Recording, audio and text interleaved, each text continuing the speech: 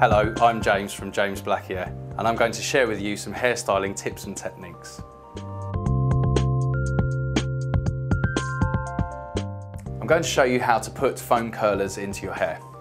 As you can see, I've already put 4 rollers in there.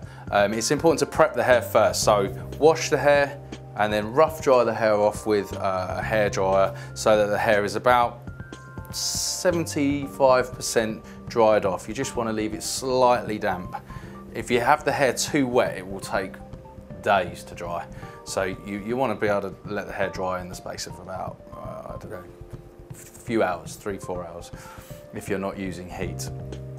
So make sure the hair's just a little bit damp, and then you prep the hair with a little bit of either setting lotion, or you can use a blow drying cream, something like that. So take a section about 1.5 inches, 2 inches wide. With your tail comb, you're going about a centimetre and a half deep.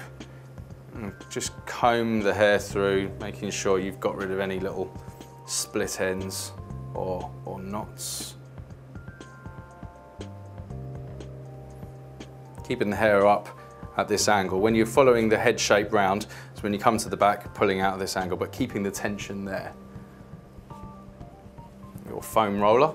It's a good idea to use slightly different size rollers so you get a kind of much more natural curl mixed up in the hair when you go to take it out. So about halfway, wind the hair around and keeping a grip of the very end, twist the roller down. If you need to, your tail comb can just tuck any little ends up out of the way, like so, and that's nice and tight. And once that's nice and tight, you then fold the roller up like so.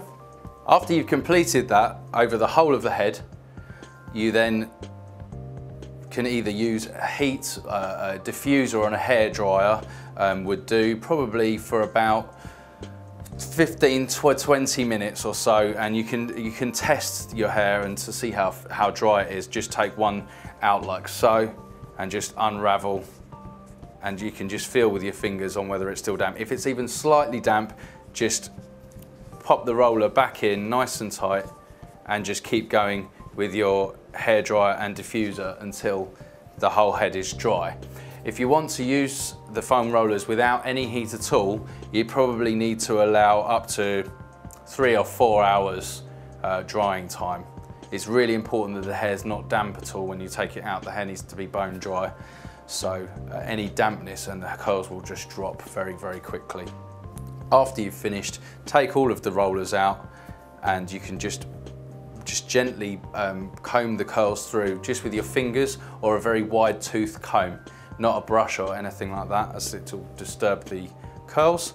And then just a little bit of hairspray, and that's your finished look. So that is how to put foam rollers into your hair.